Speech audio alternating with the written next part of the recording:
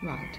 In our first unit of work, we're going to look at the economy and we're going to learn about it and how it changes. Now, the fundamental way of measuring the economy is something called GDP. You may have come across it before, but what it stands for is Gross Domestic Product.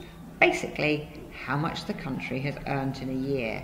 Now, it's really important for us to be able to measure it so we can see how well our economy is growing. And what we're going to look at today is how we calculate it, and then perhaps have a little think about how a country could improve it, because a country always wants its GDP to be growing, not necessarily at a massive rate, but at a slight rate it needs to continue to grow. So there is an equation I'm going to show you. Don't be afraid, actually it is just common sense but put into an equation. So GDP is calculated by C plus I plus G plus X minus M. So simple. So what do those letters stand for? The C stands for the consumption of goods and services. So if I have a haircut, it goes into C. If I buy a Mars bar, it goes into C. If I buy some dog food, it goes into C. It is everything that is consumed in the country for goods and services.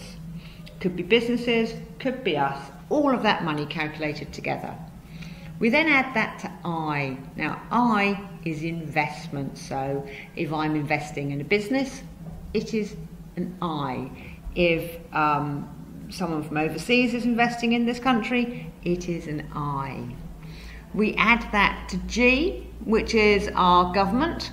So when the government builds a new school or spends money, it goes into G, so that is government spending.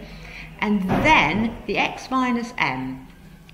X is exports. So those are the goods and services which are sold overseas. So our exports are added in, and we then take off our imports. Those are the goods and services that the money goes overseas because they've been provided by other countries. So that is what we do. We add up what everyone's spent, us government businesses, what the investment is, we add in the money that comes from abroad from our exports, and we take off the money that goes abroad for our imports.